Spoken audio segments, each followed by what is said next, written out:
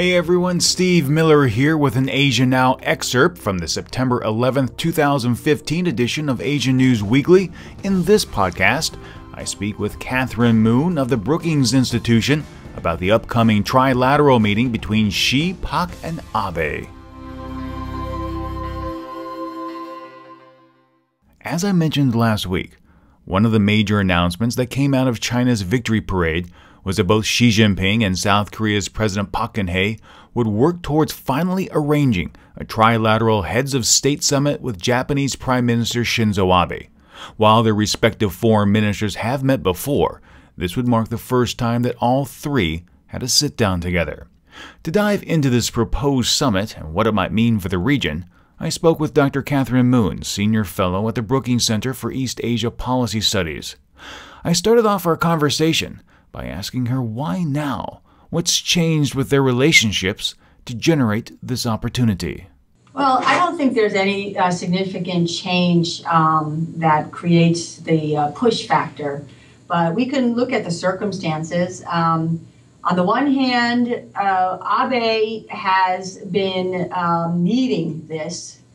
He needed some kind of an invitation or an olive branch from China and South Korea to engage together. So it's a good thing for him if he responds positively, which he seems like he will.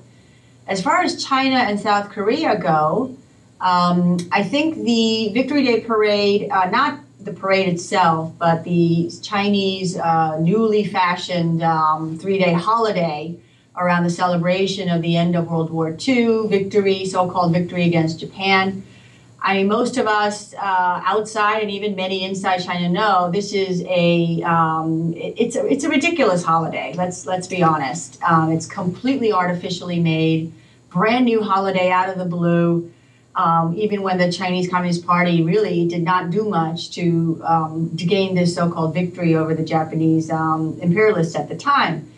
But what's interesting is that I think from the Chinese perspective, offering this olive branch toward the Japanese in particular, together with the South Koreans, can be seen as a way to help soften the image of China as this potentially militaristic, aggrandizing, expansionist power that China has been criticized for, and that many have, including the U.S., many have been very wary of China in putting on this huge show through this new holiday.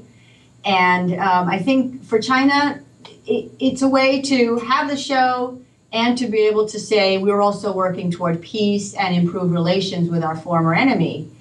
Similarly, I think South Korea, President Park is riding high, especially since her participation in the Victory Day festivities in China. Her public opinion polls have gone over 50%, first time in a very long time. She's been really dragging in the polls, as you know. And so for her, she has a positive public support that she can use in a way to do something that may not be so publicly palatable, which is to try to reach out to the Japanese. So I think that might be a good moment for her. And then when you look at Japan, especially after Prime Minister Abe's relatively lukewarm 70th anniversary statement and address, lukewarm at least in East Asia, Abe and Japan have been criticized for not really fessing up and not dealing with the war past and the history problems enough. So in a way, one could say this: if Japan, Korea, China can hold this set of talks, it would be in a way a win-win in terms of public relations for all of these countries, because Japan would look like, yes, it is trying to pass this new security legislation to actually make the self-defense forces into more of a fighting force, which China and South Korea don't want to see. But at the same time, Abe could say, but we're trying to make friends with our neighbors, and we're trying to iron out the wrinkles of history, improve relations. But is that really the case? I mean, immediately following the victory parade, both China and South Korea really chastised Abe and Japan for their historical views.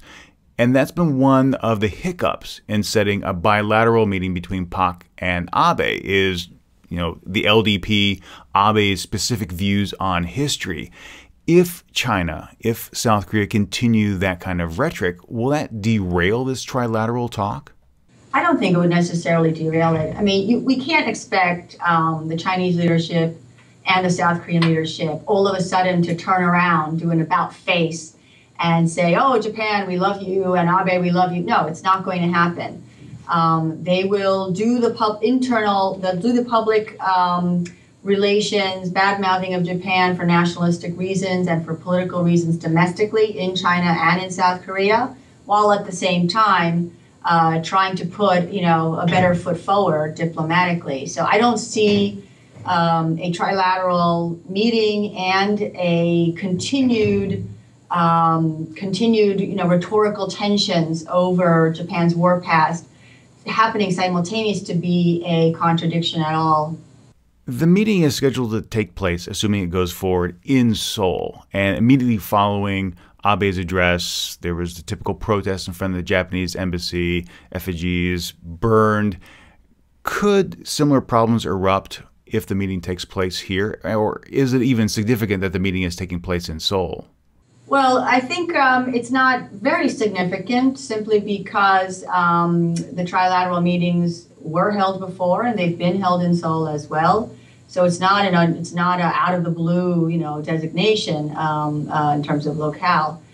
But yes, we will probably see some protesters in action if this trilat meeting does take place. But again, I think right now President Park of South Korea is riding high on very high public opinion polls for her. And so that's a plus in her favor, and that's a plus in terms of public support for potential talks.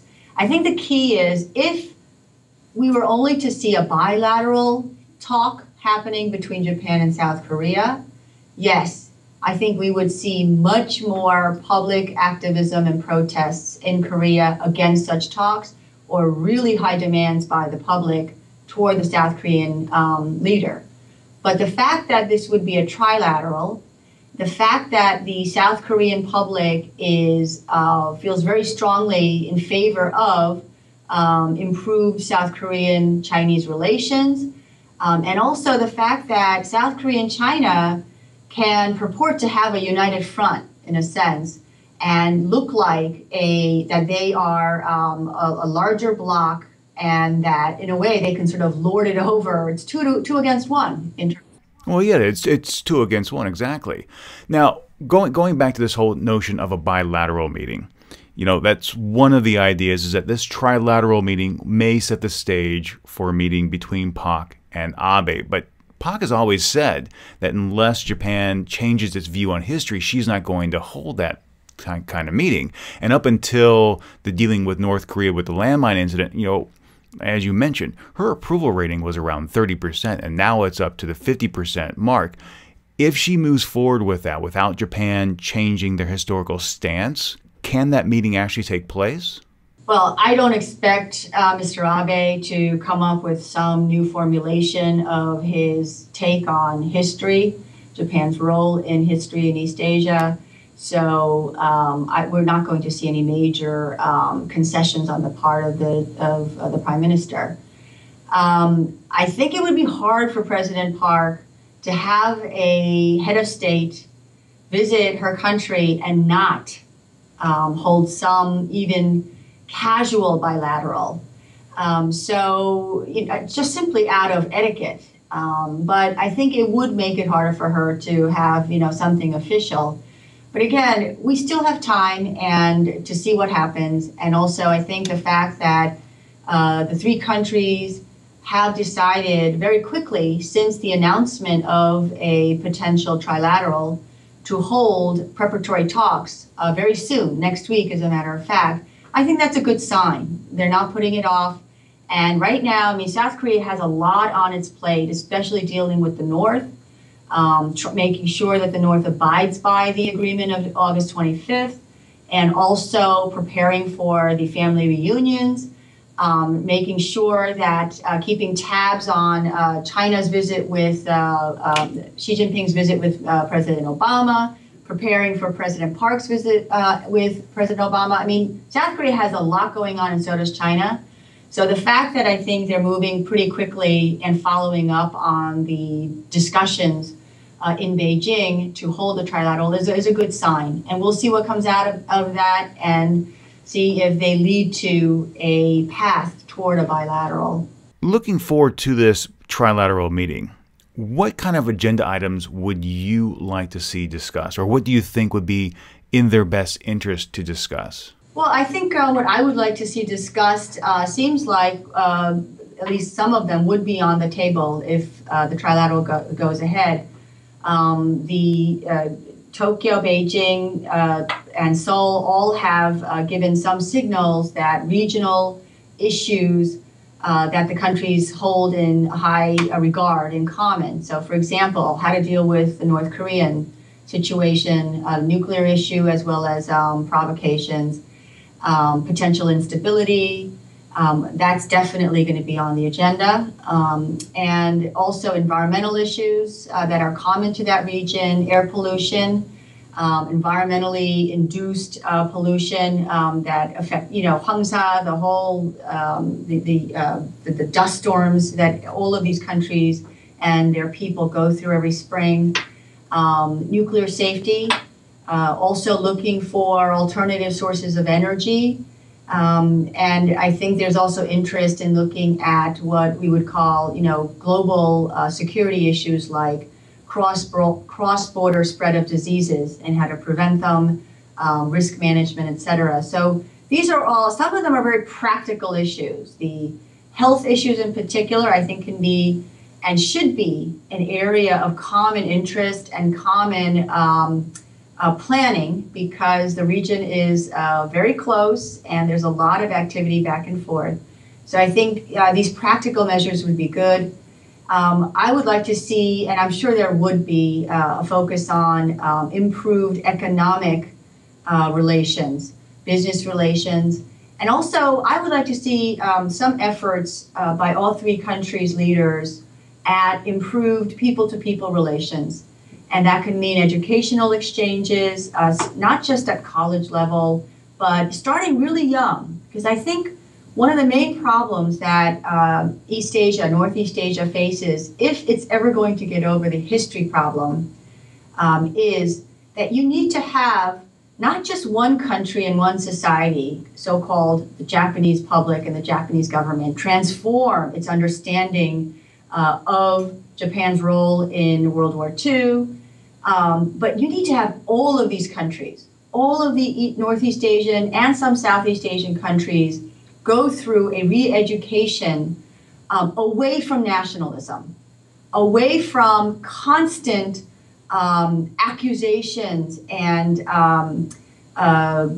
sort of this victimization of one another and this demonization of one another that stem from the legacies of colonialism and World War II. All of the Asian countries that experience the atrocities and the problems and pains, they need to go through a lot of soul searching, and you need to start that very young.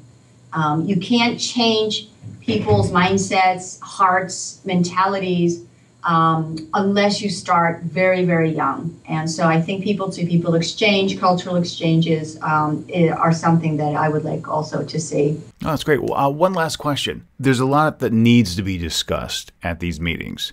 And in your opinion, does this trilateral meeting set the stage for improved regional relationships, or is this merely something that these three heads of state are doing just because it's a necessity? Well, of course, they all have something in it for in terms of their personal political gains to do it as leaders.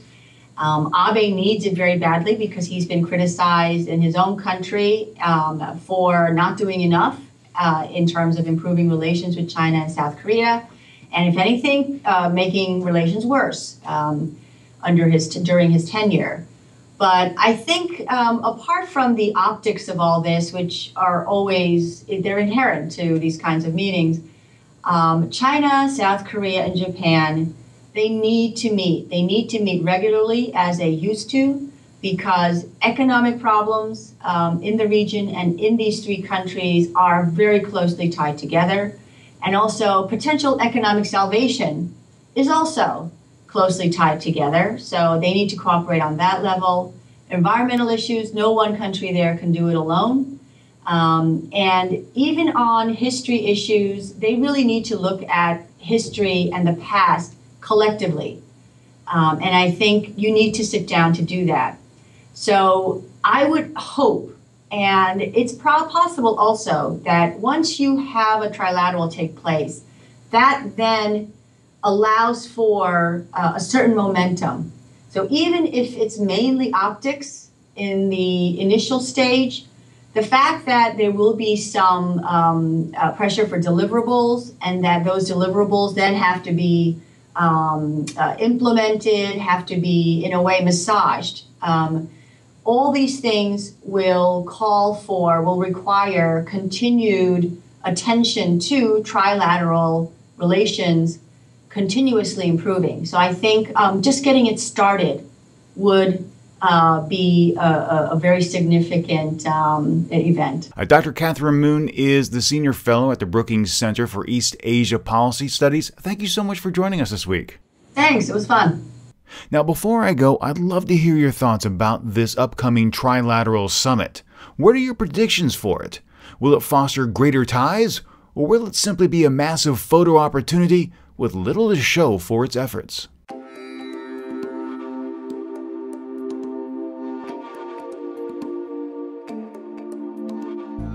This episode of Asia Now features extended content of material originally broadcast as part of the Asia News Weekly podcast.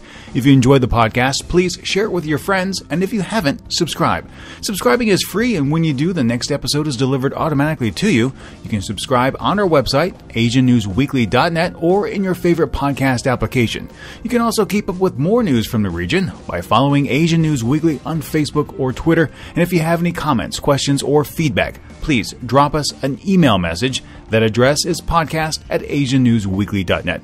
Thank you so much for joining us, and until next time, remember to be true to yourself and to always be awesome.